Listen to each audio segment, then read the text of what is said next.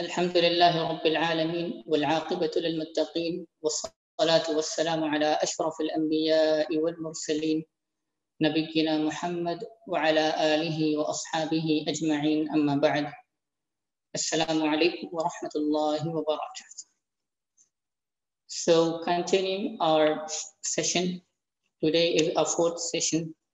We had stopped in the question number 21, which is the most important and most greatest thing Allah subhanahu wa ta'ala has prohibited every human being from committing it. Just having a short recap for the important things we took yesterday is the Tawheed of Asma wa Sifat. Tawheed, I said it is split into three parts for making it easy for the people to understand, the coming generations to understand. So here there's a point we have to note in the Tawheed of Asma wa Sifat. It is that in Arabic language, in the culture of Arabs, it is that when a person's or a thing's importance increases, the number of names for it also increase. The more, for example, this is a pen, and now the importance of the pen increases. Okay, they have more importance for this in the Arab culture, so they give more names to it. So for example, you can see the word sword. We all know safe. For the sword, we all know safe, but there's also another word, Hind, and there are many other words, Hind. So there are many words, like when you see there are 500 words for sword. For just one sword, there are 500 words, 500 different names. So this is how Arabs, the more the importance of a thing, the more the numbers.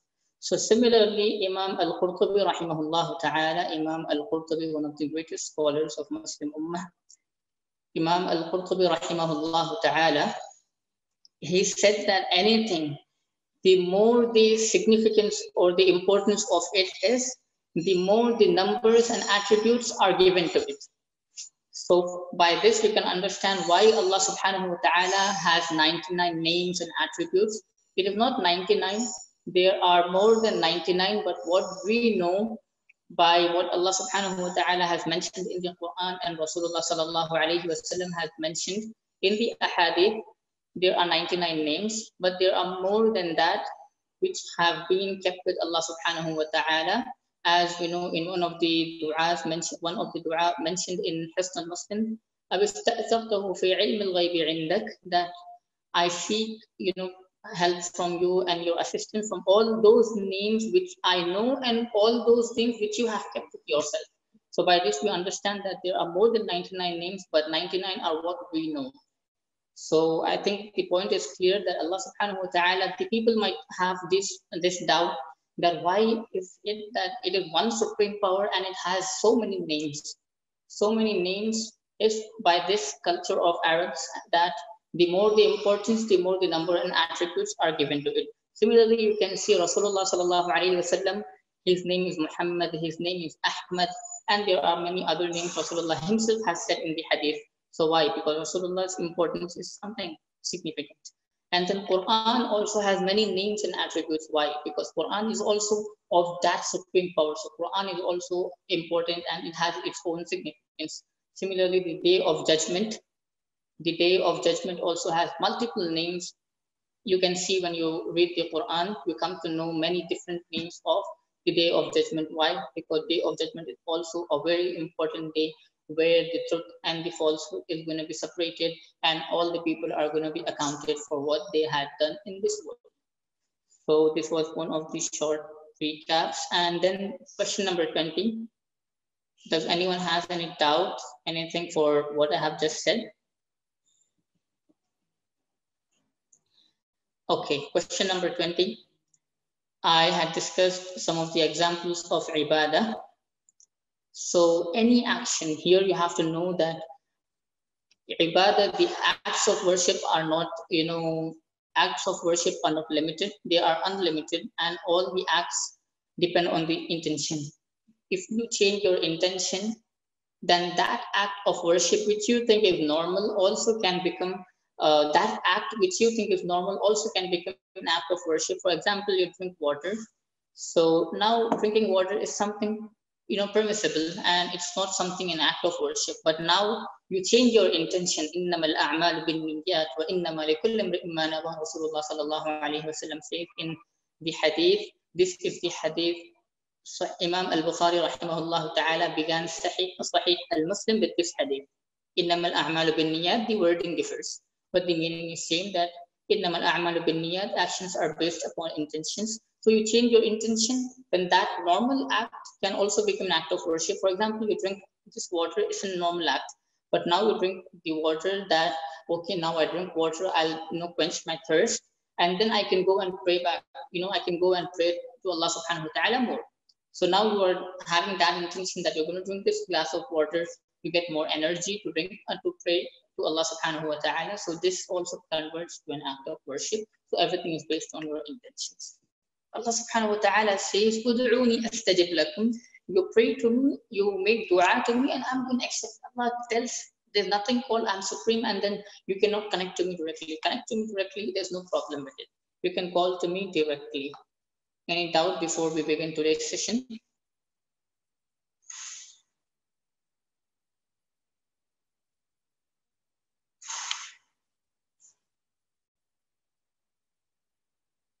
Any doubts before we begin today's session?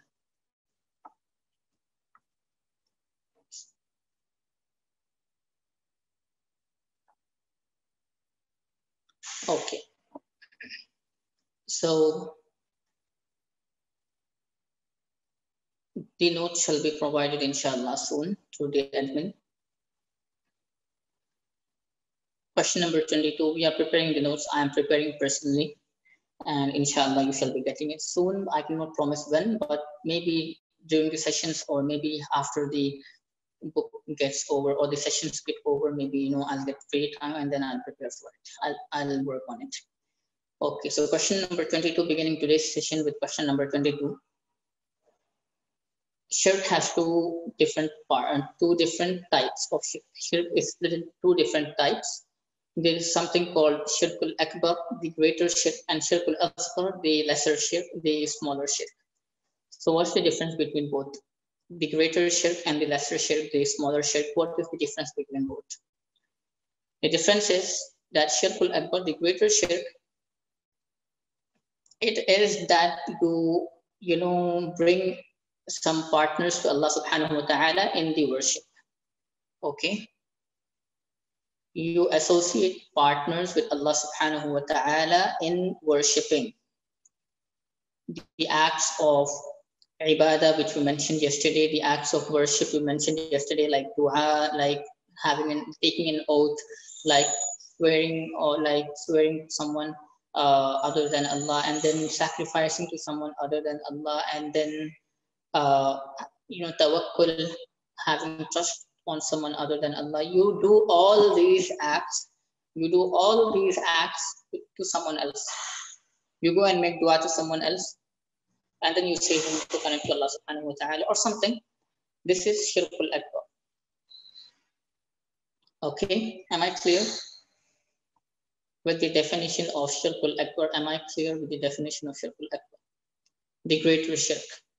Okay, so this is the shirk that the moment you commit it, you are going to get out of Islam. This is the shirk. It is so dangerous and so grave that the moment you commit it, you are out of the circle of Islam, the boundaries of Islam.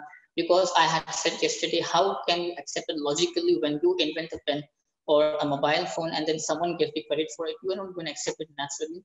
So how do you think the one who created you, who's taking care of everything of your affairs, and he's taking care of your protection, he's your sustainer, and then you go and pray to someone else other than Allah? How do you think can he have that? Okay, he can accept it. So the moment you do it, you go worship to an idol, you go seek refuge from a grave, from a dead person, you go prostrate to someone other than Allah subhanahu wa ta'ala. All these are especially for Allah subhanahu wa ta'ala. You should show your humbleness to Allah subhanahu wa ta'ala. You should submit yourself to Allah subhanahu wa ta'ala. So this is the reason that the moment you commit it, you are going to get out of the circle, the boundaries of Islam. Okay, and this is the same shirk Allah subhanahu wa ta'ala says in Surah Al-Nisa, verse number 48.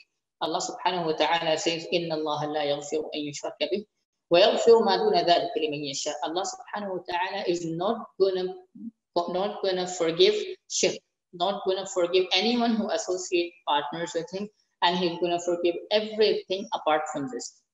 So now you can understand why Allah subhanahu wa ta'ala is so strict in saying this.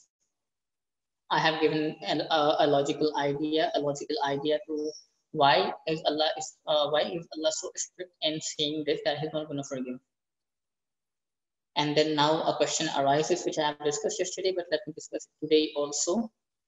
That now we say Allahu Ghafur Rahim, Allah is the most forgiving, the most merciful, and many things. Then how do we say that, how can Allah subhanahu wa ta'ala say in the Quran that He's not going to forgive?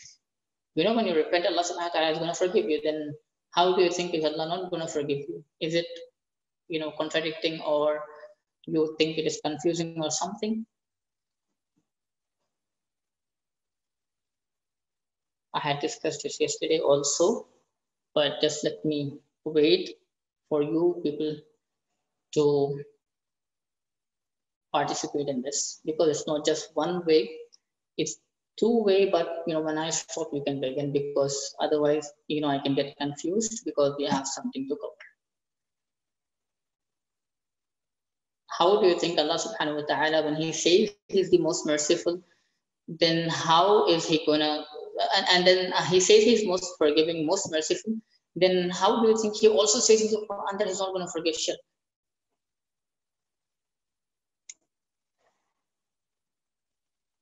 Okay, so here there's something I would like to say, that the revelation is of two types. I have said in the beginning, it is the Quran and Hadith. Hadith is not something which Rasulullah said by his own, but instead it is something revealed to him. And Rasulullah, as Allah says in Surah Al-Najm, that Rasulullah does not say anything by his own. وَمَا يَنْطِقُ عَنِ الْهَوَىٰ إِنْ هُوَ إِلَّا وَحْيٌ يُوحَىٰ. Allah subhanahu wa ta'ala says in Surah Al-Najm, وَمَا يَنْطِقُ عَنِ الْهَوَىٰ, He does not speak something by his own desires. So this is how Sunnah is also, the Ahadith are also part of Quran in three methods. In three ways, Ahadith are part of Quran. The first is, Quran says something, Hadith also repeats it. Okay, for example, Quran says, Aqimus Salah wa Atuz Zakah. That Quran says to offer your prayers and give charity, give zakah. In Hadith also you can say, Rasulullah sallallahu alaihi wasallam says, Bunya al-Islamu ala khamsin shahadati an la ilaha illallah wa anna Muhammadar Rasulullah wa iqamus salah wa ita'iz zakah. Same thing is repeated, different words with the same meaning. This is the first type of how Ahadith are part of Quran. The second is, Quran says something, Ahadith explain how we should act on it. Okay, and this has some details, but I'll just give it the main idea. Quran says something and Ahadith go into detail about that. Like for example, Quran says Aqimus Salah. Quran says offer prayer. Ahadith say you how we should offer these prayers. As Rasulullah says in the Ahadith, إِذَا قُمْتَ إِلَى الصَّلَاةِ فَكَبِّرْ. In one of the Ahadith, Rasulullah sallallahu alaihi wasallam described how you should pray. That when you stand for the prayer, you should, you know, say Allahu Akbar to takbir. Okay, and then also in another hadith, in another hadith, Rasulullah sallallahu alaihi wasallam says, "Sallu kama ra'aytumuni usalli." Pray as how you have seen me praying. So this is the second way how hadith are part of Quran and how they explain the Quran. Okay, the first thing is it repeats. The second is it explains, and the third is a hadith see a complete new ruling, which was not mentioned in the Quran. A hadith, this is the third type of how a hadith are part of Quran and part of revelation that was revealed to Rasulullah, that they see a completely new command which was not mentioned in the Quran. For example, gold is not allowed for men, silver is not allowed for men, silk is not allowed for men, they are allowed for the women of Muslims, of the Muslim Ummah. So Can you find anywhere in the Quran that gold or silver or selfie is not allowed? No. But then how do you say it is not allowed for the men? It is because as Allah himself says in the Quran, Rasulullah does not say anything by his own. Rasulullah says something which we have revealed. وَمَا يَنْطِقُ عَنِ الْهَوَىٰ إِنْ هُوَ إِلَّا وَحْيٌ يُوحَىٰ. He does not say anything by his own desires. He says something which we reveal upon him. So this is how I have discussed that, Quran says something, then Hadith also explain, and this is how Allah says in the Quran that Allah does not forgive anyone who associate partners with him, but Hadith come and explain how it is that Allah will not forgive. Is in one of the Hadith, Rasulullah sallallahu alaihi wasallam says that the person who dies without associating, dies, note down the keyword dies, the person who dies without associating partners with Allah shall enter Jannah. The first part of the hadith is the person who dies without associating partners with Allah shall enter Jannah. The second part is and the person who dies associating partners with him, in the condition that his associating partners with him shall enter hellfire. So this is how it is explained, that the person who is going to die without repenting, without doing tawbah to Allah subhanahu wa ta'ala shall enter Jannah and enter the hellfire. And then also Allah subhanahu wa ta'ala says in Surah Al-Zumar, verse number 53, Allah subhanahu wa ta'ala says, قُلْ يَا عِبَادِيَ الَّذِينَ أَسْرَفُوا عَلَىٰ أَنفُسِهِمْ لَا تَقْنَطُوا مِنْ رَحْمَةِ اللَّهِ. Say to those servants of mine who have transgressed, who have oppressed themselves, to know that Allah is the most forgiving. قُلْ يَا عِبَادِيَ الَّذِينَ أَسْرَفُوا عَلَىٰ أَنفُسِهِمْ لَا تَقْنَطُوا مِنْ رَحْمَةِ اللَّهِ. Do not despair from the mercy of Allah. لَا تَقْنَطُوا مِنْ رَحْمَةِ اللَّهِ إِنَّ اللَّهَ يَغْفِرُ الذُّنُوبَ جَمِيعًا. Allah is going to forgive all the sins, no matter which sin it is. He's going to forgive if you have fulfilled the conditions of tawbah. If you have fulfilled all the conditions, and Allah subhanahu wa ta'ala is going to forgive you if you repent before you die. This is how we have finished today's first question, which is the 22nd question, question number 22 in the book. Of the part 1 of this question, Shirkul Akbar.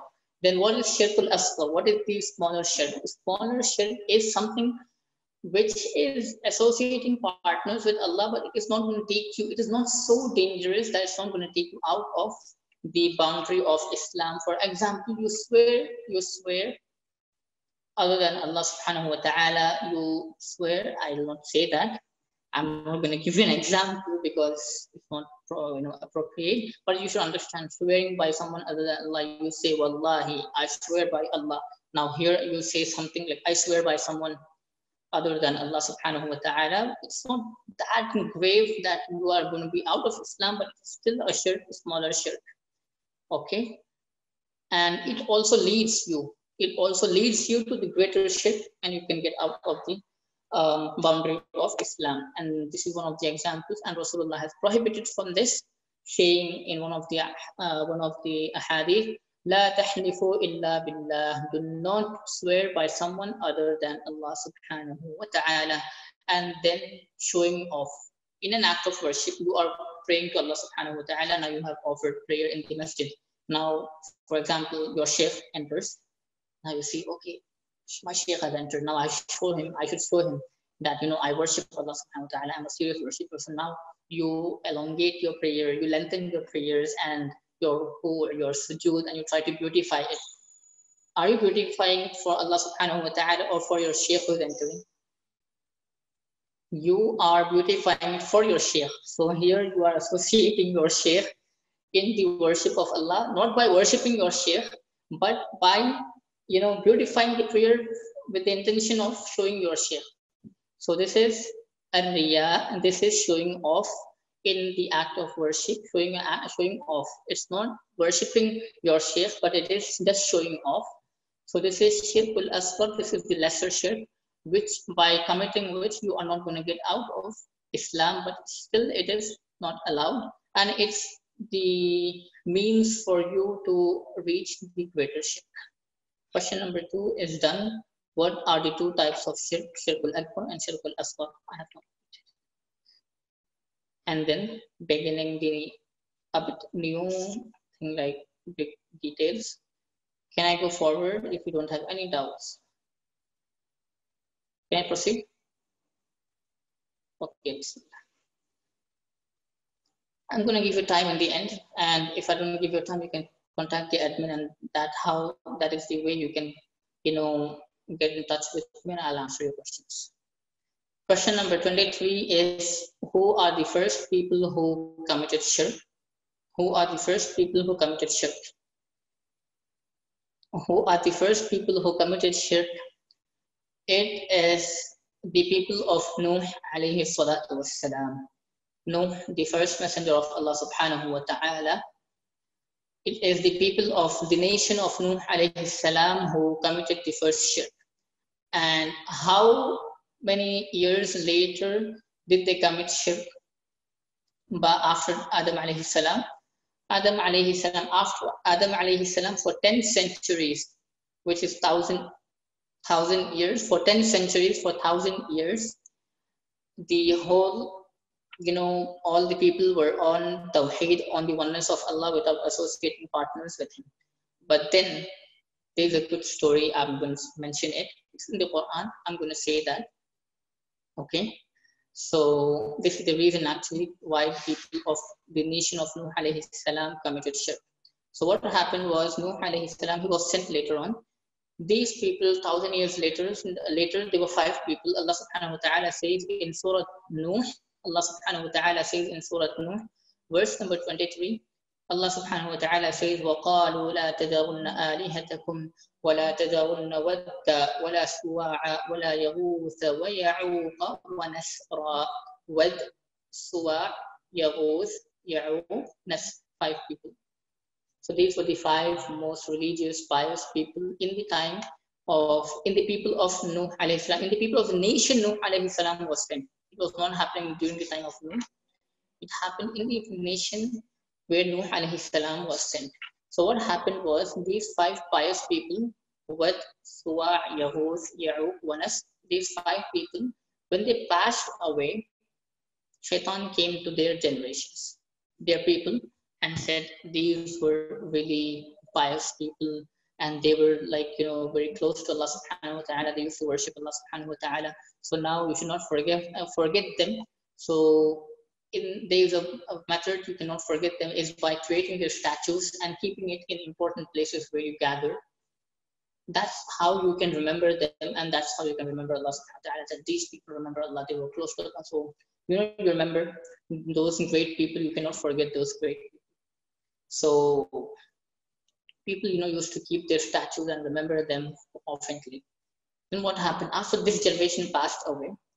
When the next generation came, Shaitan came to them and said, these statues, your forefathers used to worship them. And how are you not going to worship them? Worship them. So now they said, when our fathers worship, so we should also worship it. And that's how shirk began. And then Allah subhanahu wa ta'ala sent Nuh alayhi salam to guide his community, to guide these people to oneness of Allah subhanahu wa ta'ala once again, which happened 10 centuries, 1,000 years later after Adam alayhi salam. Okay, so this is how we can understand why the people of Nuh alayhi salam got into the act of shirk, which is question number 24. How did the people of Nuh alayhi salam, the community where Nuh alayhi salam was sent, how did they fall into shirk? It is because of their exaggeration of the pious. Exaggeration, right? How cannot we forget them, or we should create the statues and etc. They are the pious people, remember them. You don't need to create statues. So, exaggeration in their status, in their fame, and in their, positions. This is how, with the, reason of exaggeration, they fell into shirk later on. Now, what question number 20? Now, this is how I finished my question number 24. Question number 25. What is the meaning of exaggeration? What is the meaning of exaggeration? The meaning of exaggeration, I had just said that you exaggerate, meaning you raise him above the level. Now he's a pious person. Okay. You don't need to raise him above his level. You don't need to elevate his level. He's a pious person, leave him. Okay, as Allah subhanahu wa ta'ala says in Surah An-Nisa, verse number 171, Allah subhanahu wa ta'ala says, Ya ahlal kitab la taghlu fi dinikum. Allah subhanahu wa ta'ala prohibits from exaggeration, because you know the danger of exaggeration of the pious people, the level of the pious people, the status of the pious people. What's going to happen? What's going to happen when the exaggeration happens is you're going to fall into shirk, like how the community where Nuh alayhi salam was sent. As Allah subhanahu wa ta'ala says in Surah An-Nisa, verse number 171, Allah subhanahu wa ta'ala says, Ya ahlal kitab, O the people of the book, la taghlu fi dinikum, do not exaggerate in your religion, because exaggerating can lead you to shirk. And Rasulullah sallallahu alayhi wa sallam said in one of the ahadith, which is narrated in Sahih al-Bukhari, لا تطروني كما أطرت النصارى عيسى ابن مريم إنما أنا عبد فقولوا عبد الله ورسوله. We don't need to remember the Arabic part, I'm just mentioning it. Okay, but you can remember, you can remember the sources. It is in Sahih al-Bukhari. Rasulullah sallallahu alayhi wa sallam says, do not elevate me, do not increase me, in my status, like how the Christians did, to Isa ibn Maryam, how the Christians did to Isa alayhi salam, the son of Maryam. They exaggerated him in his level and his status until they made him the God, the son of God, or whatever it is, which is the actually worship. So Rasulullah is prohibiting from his community to fall in. So what was the reason? Question number 25 is, what was the reason? What is the meaning of exaggerating in the level of the pious people? I have just explained it. And then there are some, problems which I would like to discuss, in shirk. Question number 26 is, what is the ruling of praying to a dead person? What is the ruling of you or of a person praying to a dead person? What is the ruling? Question number 26. A dead person cannot listen to you, nor can, he can reply to you. I mean, he is dead. He cannot listen to you. He cannot listen to you, and he is not capable of helping you or doing anything, or, removing or, helping you out of a problem you have fallen into. That is question number 26. Okay. So what is the meaning, or what is the ruling of a person praying to a dead person, of a person going and calling, making dua to a dead person? So this is one of the types. Just write it down, note down. What are gonna come now? All the questions are gonna be question number 26 onwards. Few questions until I end today's session are types of shirkul akbar. So note down the types of shirkul akbar. The first is, what is the ruling of calling to that person, praying to that person, which is one of the types of shirkul akbar. So what happens when you call him? You get out of the boundary of Islam. Allah subhanahu wa ta'ala says in Surah Al-Mu'minun, verse number 117. Allah subhanahu wa ta'ala says in Surah Al-Mu'minun, verse number 117, وَمَنْ يَدْعُ مَعَ اللَّهِ إِلَهًا آخَرَ لَا بُرْهَانَ لَهُ بِهِ فَإِنَّمَا حِسَابُهُ عِنْدَ رَبِّهِ إِنَّهُ لَا يُفْلِحُ الْكَافِرُونَ. And that Allah subhanahu wa ta'ala says that those who call to someone other, those who pray to someone other than Allah, they don't have any logical proof for it. They don't have any valid proof for it. Okay. I have finished my question number 26. This was one of the types of shirkul akbar. Question number 27. Now here, just be careful. We are going to take something of Tawheed al-Uluhiyyah, Tawheed of worship. That why did the idolaters of Makkah were not able to accept, connecting to the supreme power, to Allah subhanahu wa ta'ala directly. Question number 27 is that a person requires a means to connect to Allah subhanahu wa ta'ala, to call to Allah subhanahu wa ta'ala, to pray to Allah subhanahu wa ta'ala. Question number 27. Okay, so now the idolaters of Mecca fell into a confusion that he is supreme power. How can he is supreme creator, sustainer? How can we connect him? So this was the reason of their confusion, that they fell into shirk. But Allah subhanahu wa ta'ala, and they also clearly said, right, I had just mentioned in Surah Al-Zumar, they had said, like Allah subhanahu wa ta'ala says in Surah Al-Zumar, verse number 3, Allah subhanahu wa ta'ala says, the words of Kuffar al-Makkah, the idolaters of Makkah, they said, مَا نَعْبُدُهُمْ إِلَّا لِيُقَرِّبُونَا إِلَى اللَّهِ زُلْفَى. We do not worship them except that they can make us more closer to Allah subhanahu wa ta'ala. Okay, they have said the reason clearly, but Allah subhanahu wa ta'ala says, no, we don't need that. You can connect to me directly. And Allah subhanahu wa ta'ala says in Surah Al-Baqarah, verse number 186, Allah subhanahu wa ta'ala says, وَإِذَا سَأَلَكَ عِبَادِي عَنِّي فَإِنِّي قَرِيبٌ أُجِيبُ دَعْوَةَ الدَّاعِ إِذَا دَعَانِ. Allah subhanahu wa ta'ala says to Rasulullah that if my servants ask you about me, then say to them that Allah subhanahu wa ta'ala is closer to you. How much close he is? As Allah says in Surah Qaf, وَنَحْنُ أَقْرَبُ إِلَيْهِ مِنْ حَبِّ الْوَرِيدِ. We are more closer to a person than his jugular vein. Okay? So that much closer. One verse is explaining another verse. Okay? So Allah said in Surah Al-Baqarah, verse number 186, that when, O Muhammad sallallahu alayhi wa sallam, when my servants ask about me, say to them that I'm more closer to them. I'm very close to them. How close it is, I have just mentioned. And then continuing the verse of Surah Al-Baqarah, أُجِيبُ دَعْوَةَ الدَّاعِ إِذَا دَعَانِ. When a person calls me, I listen, I accept his prayer. I accept the prayer of a caller who's calling me, I accept his prayer. Okay. So question number 27, do we require a means to call out to Allah subhanahu wa ta'ala? No, we don't require. Okay. This is also shirk al-akbar. Then question number 28, do the dead people accept our prayers, our calls? Do the dead people accept our calls? No, they cannot.